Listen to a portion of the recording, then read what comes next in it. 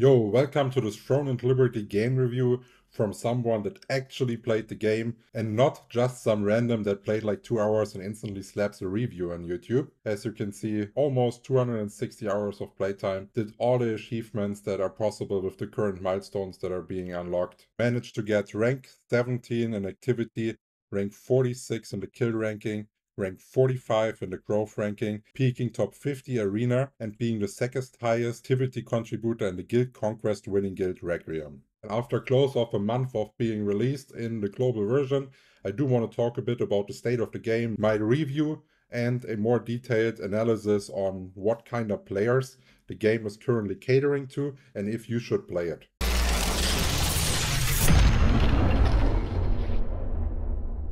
So the first thing I want to talk about is actually a topic that's quite subjective, but it's actually fun. Like, I've been playing MMOs for over 20 years now. I've done so many launches, releases, and I gotta say, the early access launch was really smooth, and this paired with this highly competitive Guild Conquest event that we won was for me the best MMO launch I ever had. It was so much fun. That event pushed me so hard to grind more, and not only PvE but also PvP. Both felt like a real grind. It was an amazing challenge. The next part I want to talk about is the combat. In Korea, the combat felt extremely clunky, really slow. It was not a pleasant experience, I would say. But now, with all the skill specializations that they did, holy shit, it looks amazing. This single page here, the skill specializations, made the combat so nice. It's so fast-paced, like it's unbelievably fun. Sorry to interrupt, but short self-promotion is needed. Currently, 91.2% of the people watching the videos are not subscribed to the channel. So let's make a deal. If you learn something new in this video, you have to subscribe. And we also don't have to forget that that game is a free-to-play title. And if we're looking at the graphics, I think they are astonishing. Just look off the depths here, like no loadings, really smooth going from one area to the other. Like, it's running smoothly. If you have like 200, 300 people on the screen, it's just a really well-made piece of tech. Now, something that I want to add to the positive side, where some people might don't agree with me, is that I think the monetization model in the global version compared to the Korean one is extremely fair. Just look at this, like 6,000 lucent is about 100 euro.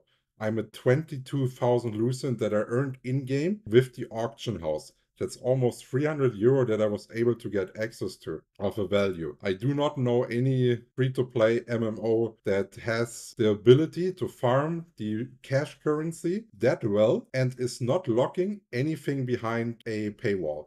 Even stuff like Battle Pass, Leveling Pass is purchasable with the Lucent, and everything can be farmed by a free-to-play player. The only thing that you have is you have a slight time gap between a free-to-play player and a whale on when they reach max gear. But besides this, at some point they will be exactly equal, and you have zero advantage then as a whale. So basically you're only paying a bit to reach that point faster. And we also need to be realistic now. The amount of people that are RMTing in that game and actually making money with it is also huge. Also, I did try to gather some feedback on the people that are following my guides on the channel on how to farm Lucent, how to farm Solent, and the people that followed those guides were easily able to reach a gear score of about 3k completely free to play and not with like full addict mode. Some people that went all the way in and actually listened to the advice that do not use any of the good gear by yourself at the start, sell everything for Lucent while it's still expensive because the economy will go down over the time. No? They were now able to farm like 50k up to 90k Lucent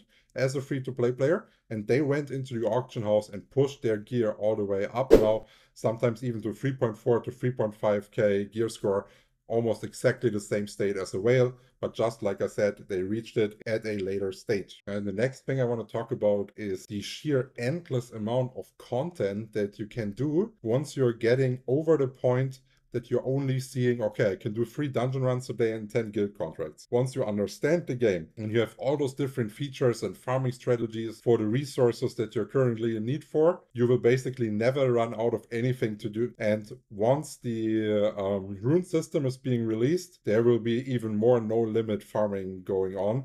So I think content-wise, the game is absolutely delivering. So now let's come to the more negative parts of the game. I think the game is doing a horrible job in explaining the in-game systems, such as trading, leveling up, enchanting, auction house. I have received many feedback from people that quit the game just because they were not able to figure out some systems, did mistakes that make them feel like they were so far behind that they just quit the game. For me as a content creator, this is somewhat good because I can first off try to help those people, and secondly, that will give me more views, right? But overall, I think for the game state, the systems in the game should be explained really well to the players to prevent them going into those frustration levels. Then when we are looking at PvP, I think the balance is not well made. I think it's due to the skill specializations that got introduced and the missing rune system, allowing you not to tag properly against counters, but overall it does not offer enough counterplay to mechanics. So sometimes if you get caught by 1cc, it's just over. They have already talked about introducing like a CC immunity after a point, but I don't think it was implemented properly, still allowing for massive CC chains that do not offer any counterplay. I know in a dev interview they've already talked about making the stuns from Greatsword a Fury attack so you can block it and make it more skill-based, the matchup. And I think this is already the good direction. They just have to actually follow it. Because if the game gets to a point where too many people are being frustrated, those changes are not being pushed. It does not work if you push those changes after the player base is declining, which is completely natural in an MMO. The next thing I want to talk about PvP related is actually the bow absorb passive, where when you are doing a weakening on that, it gives the bow user a shield that has a certain chance to appear, but it has no cooldown. That means basically you can get that lucky and get that shield up running non-stop or almost non-stop, and that makes it really hard to kill, but not only like healers that are where the bow is made for, but also some of the high DPS classes are using the bow as a damage dealing weapon. So they have given a really good defensive mechanism for healers, also to damage dealers, and I think this is also hurting the balance a bit. But that is also easy fixable if they are just adding a cooldown to it. So basically you can proc it, then you have the 4-second effect, and then afterwards, for example, you have a 15-second cooldown before the passive is able to proc again, and then it would already be balanced. It's really a minor change that is needed here. The other part is that too many tanks are dealing way too much damage. Currently, it's not the case that you have to pick either between being a tank or being like a bruiser that is somewhat tanky but also dealing damage. At the moment, you can just be a tank and still deal sometimes equal amount of damage to a DPS. And it's also some kind of a bursty damage, not even a sustained DPS, making the sentence Tank of Liberty a well-known phrase used around the community. And I think they really need to stretch it there and make the tank classes built so they either are tanky, can provide setups for their team, can provide some CC, all of that what a tank is doing, like taking aggro, but they should not be able to deal that much damage. Or to also give some more flexibility, they can build into a bruiser type where they will not be tanky,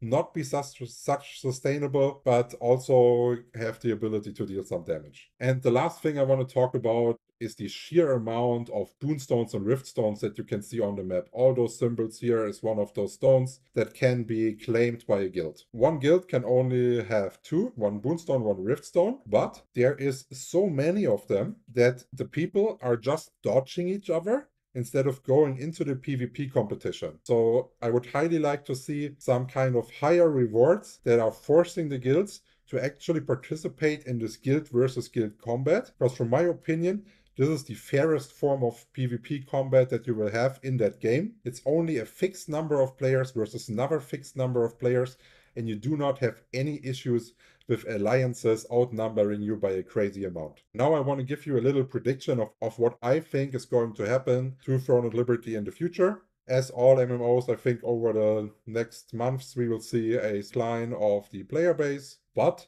I think that this game currently has the potential, and the Korean devs have shown on how fast they can push out content, that it will feel more like a Diablo 4 version where you have like seasons. So basically they're pushing an expansion, we are giving an insane peak, probably in a higher peak than other expansion releases on MMOs. And the reason why I think that is because you are able to clear all the newly released content with mid-gear on a lower skill level. It's not gate capped for casuals. Like everyone can just like log in, even though their character is a bit old, go there and farm this new content. And I think that will suit the majority of the PvE casual player base really well and make them come back to the game even more than to other games, where you feel like you are extremely behind if you come back. And I also have a feeling that that's probably going to be the last really large-scale PvP MMO that's going to be released. We know Ashes is trying to do 500 versus 500, but that's still no comparison about the insane size of sieges that can happen when in Throne and Liberty. And